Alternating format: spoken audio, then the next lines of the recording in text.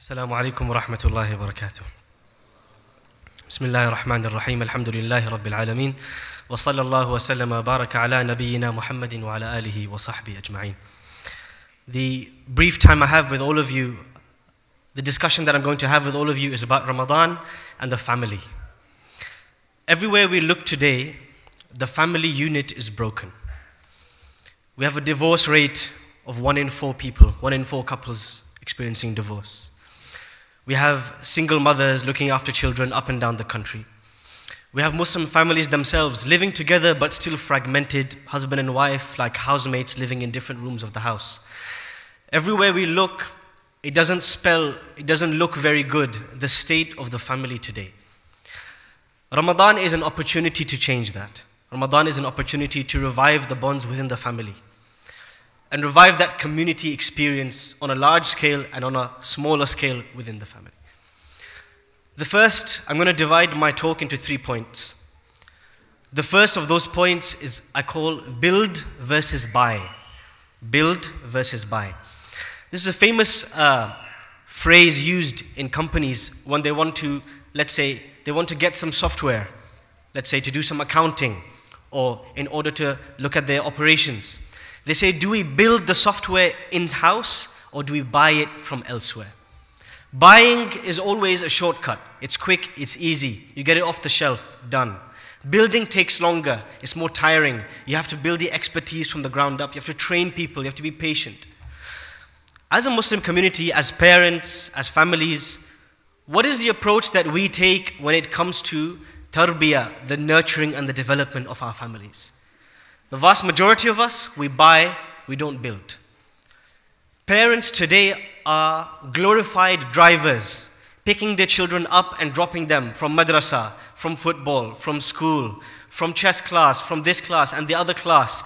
So much so that the only quality time a parent gets with their child is perhaps in the car, during which the parent is shouting at the child to shut up in the back seat while I drive, please, because I'm trying to reverse my car. Psychologists say that on average today, the average parent gets 15 minutes of one-to-one time with the child. As we enter into Ramadan, we have to change this narrative. And to do that, we have to recall one of the greatest examples of fathers that we have had in the history of Islam. I want to take you many thousands of years ago to the father of all prophets, Ibrahim alayhi salam. Allah subhanahu wa ta'ala, when He discusses Ibrahim alayhi salam in the Quran, Allah says, وَإِذْ يَرْفَعُ إِبْرَاهِيمُ الْقَوَاعِدَ مِنَ الْبَيْتِ وَإِسْمَاعِيلُ رَبَّنَا تَقَبَّلْ مِنَّا إِنَّكَ أَنْتَ السَّمِيعُ الْعَلِيمُ. As Ibrahim alayhi salam, I want you to imagine this moment. Ibrahim alayhi salam, on the command of Allah, has left his child and his wife in the middle of the Arabian desert.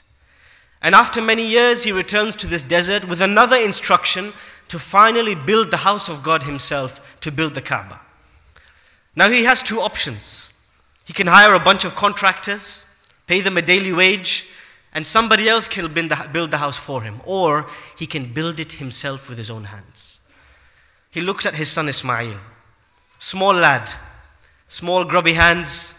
How much is he going to be able to contribute to the building of this massive house that's going to be the Kaaba, the house of Allah for centuries to come? It's probably a smarter move to just ignore him and tell him to stay at home with mom, while Ibrahim alayhi salam does the heavy lifting himself. But no, Ibrahim alayhi salam brings Ismail alayhi salam to the construction site. And brick by brick, they build the Kaaba together. When Allah mentions this in the Quran, Allah subhanahu wa ta'ala delays the name of Ismail. وَإِذْ يَرْفَعُ إِبْرَاهِيمُ الْقَوَاعِدَ مِنَ الْبَيْتِ وَإِسْمَاعِيلُ. Because it was unexpected. It wasn't part of the plan. But Ismail alayhi salam, this small child, was brought into the construction project for one reason only. When you build something in-house, When children watch their parents sweat for the sake of Allah, bleed for the sake of Allah, weep for the sake of Allah, tire for the sake of Allah, lose sleep for the sake of Allah, that child is never going to forget that sight for the rest of their life. It will be imprinted, embedded in the fabric of their memory for years to come. Children do not remember stories, words on a textbook, blind ink on a white page. No, children remember most the live blood of their parents as they move and as they sway and as they bow in front of the Almighty. And this is what shaped Ismail alayhi salam. Look at Musa alayhi salam. His mother, Musa, an understudied figure in the Quran. As Musa herself stands in front of the river Nile with her child in her hands. And Allah subhanahu wa ta'ala says, وَأَوْحَيْنَا إِلَىٰ أُمِّ مُوسَىٰ أَنْ أَرْضِعِيهِ فَإِذَا خِفْتِ عَلَيْهِ فَأَلْقِيهِ فِي الْيَمِّ ولا تخافي ولا تحزني إنا رادوه إليك وجاعلوه من المرسلين. Allah commands the mother of Moses, Musa, that start to nurse this child so that his cries do not alert the guards. But if you fear for him, do the opposite of what you would naturally do. Don't hold him tight, throw him into the river. One day we will return him to you as a messenger. Fast forward a few decades. Musa alayhi salam finds himself in a very similar situation, standing in front of an ocean, and Allah tells him, jump in, don't run away.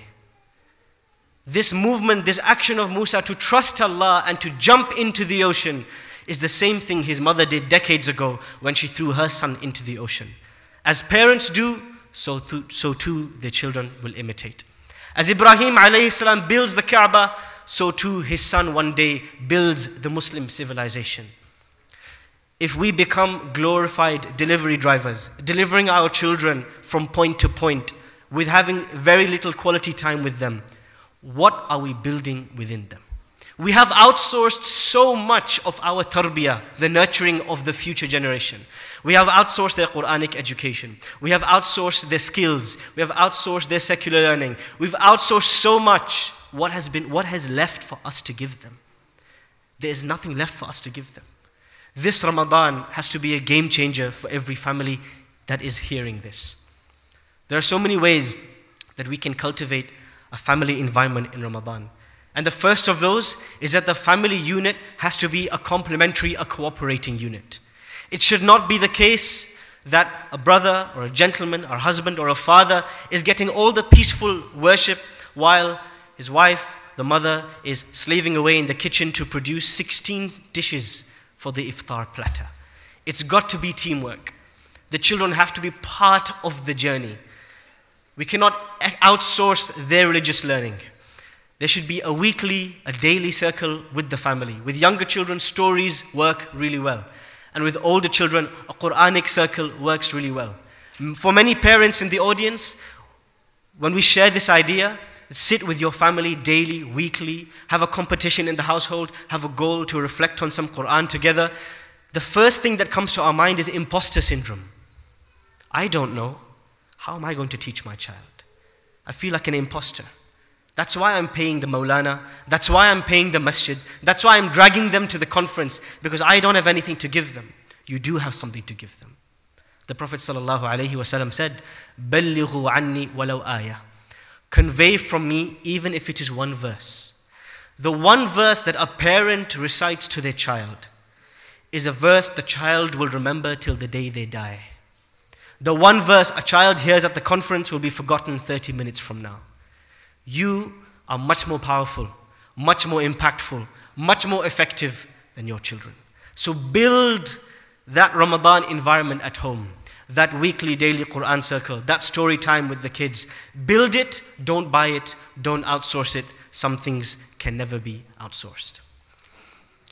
The second point I want to make is called fixing the food culture. When many of us think of Ramadan, we think of feasting. There are particular dishes in every culture that we never see in the year except in the month of Ramadan. Ramadan, unique, exclusive. The pakore, the samosa, the kanji, whatever you want to call it. Special soups, special fried dishes that only turn up in Ramadan. Yes, it's understandable. We're hungry, so we want to have more textures, more flavors.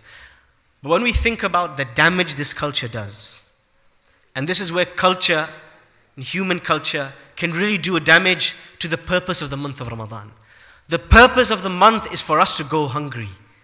And instead, the month is turned into a feasting ritual. The feast is supposed to be happening on Eid, not at iftar time. And to understand the impact of this culture, the brunt is mostly borne and felt by the ladies, by the mothers, by the wives, who have to slave over the stove for 6, 8, 10, 4, 3 hours a day to cook a variety of dishes. This Ramadan, I'm going to challenge you. It's called the one dish challenge. On the table, there should just be one dish. One dish every day. No more, no condiments, no sauces, no special soups, no fried fritters. Try it for a month. Why? When you strip away all of the extra stuff from Ramadan, Ramadan becomes about the core bit, the fast. It becomes about the hunger. It becomes about the God consciousness. Food is just a means. It's a break, but we have to rush off to prayer. And if we fill our bellies, what example are we setting for the kids? What example are we setting for the ladies? What example are we setting for the men? Where we have created around Ramadan a foodie culture. That foodie culture has to go, brothers and sisters. We know that the Prophet ﷺ, if I take you for a moment to the food culture in the house of the Prophet ﷺ, he would wake up some days and ask Aisha, "Oh Aisha, is there any food at home?" She would say, "Nope." He would say, "I'm fasting today." How many gentlemen in this audience can do that? The Prophet ﷺ, as it comes in Sunan at-Tirmidhi, that months would go by and nothing would be cooked in his house. The fire would never be lit. What would he live on? On dates and water, al-aswadan. Simplicity, minimize, cut it down. Live a minimal Ramadan rather than adding all of the bells and whistles to the food and to everything else that we do, the festivities, such that Ramadan becomes a month of stress and cooking and feasting, and we forget about the core, the Quran and the Salah and the Dua.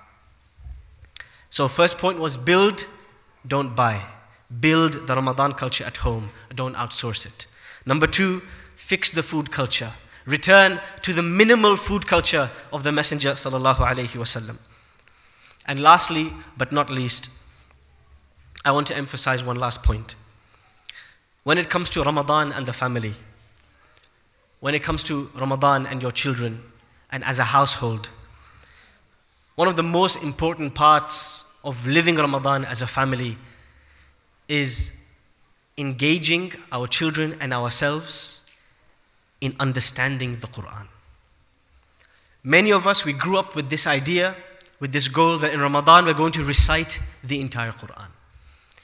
But what that does for children, for youngsters within our family, and for everybody within the family, it creates a culture where the Quran is meant to be recited, not understood. I would say this Ramadan, add an additional goal. Have a goal to recite a portion of the Quran, but have a goal to understand and reflect on certain chapters of the Quran. It could be 5 chapters of the Quran, 5 short chapters. قُلْ هُوَ اللَّهُ أَحَدٌ قُلْ أَعُوذُ بِرَبِّ الْفَلَقِ قُلْ أَعُوذُ بِرَبِّ النَّاسِ. Every week we're going to understand, reflect and discuss the meanings of one surah as a family. We know that this Quran, if we understand what was it revealed for, Allah informs us in the Quran itself. كتاب أنزلناه إليك مبارك ليدبروا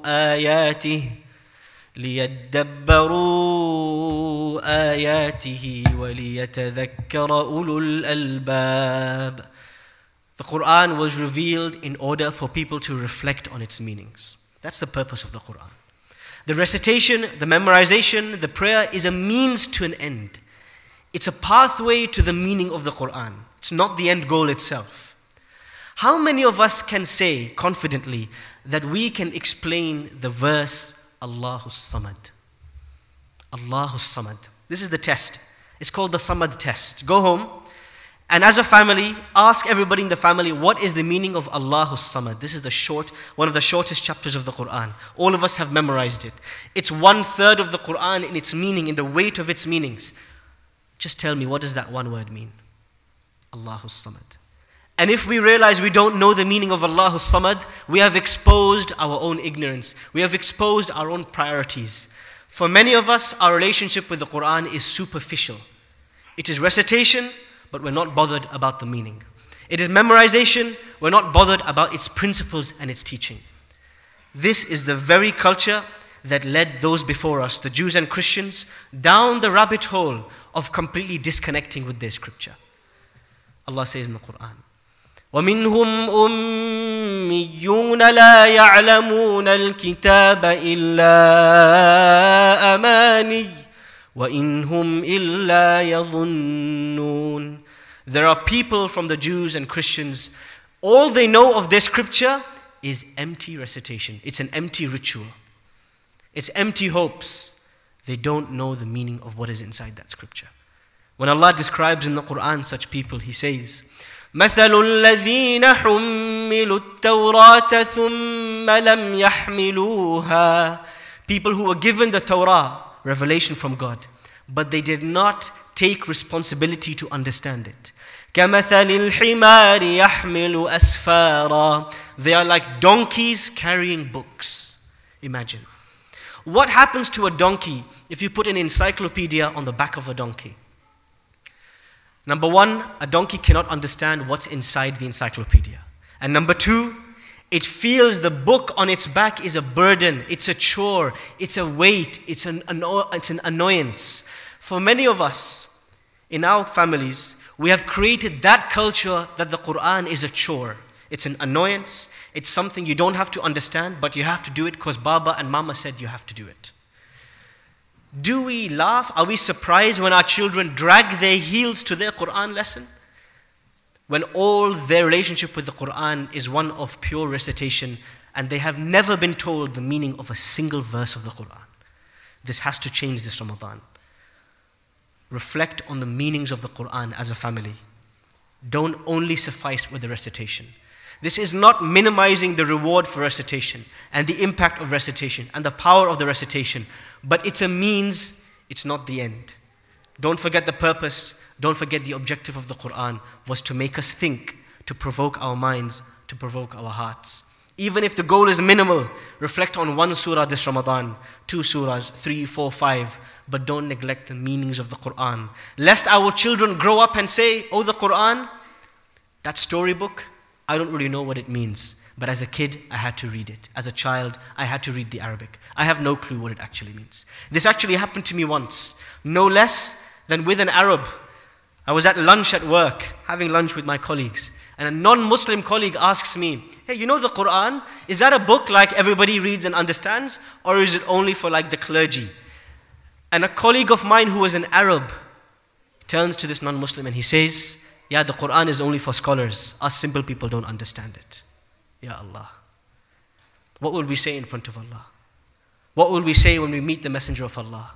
And the Messenger of Allah subhanahu wa ta'ala complains to Allah in the Quran. إِنَّ قَوْمِ اتَّخَذُوا هَذَا الْقُرْآنَ مَهْجُورًا. Oh Allah, my people have abandoned this Quran. They haven't abandoned its recitation, they haven't abandoned its memorization, but they forgot the very reason that it was revealed. To summarize my points, number one, build the relationship with your children, build the Ramadan habits with your family, don't outsource it. Do things with your children, don't pick and drop them to things. Block out that quality time with them as families, not just if you have no children, as husband and wife. If you're not married, then with your housemates, then with your colleagues, with your neighbors, with your brothers and sisters. Do things communally, don't do things on your own, but build it internally, don't outsource it. Number two, fix the food culture. Have a minimal iftar. It's a one-dish challenge. Can you live up to that challenge? One dish a day, no more, no less. And number three, the meanings of the Quran. Create a culture of reflection and thought and contemplation of the Quran at home. Make it a story, make it fun. Don't just stop at the recitation and the memorization. And with these 3 points, I leave all of you. Jazakumullahu khairan for your time. Wa sallallahu wa sallim wa barik ala nabiyyina Muhammadin wa ala alihi wa sahbihi ajma'in. Wassalamu alaikum wa rahmatullahi wa barakatuh.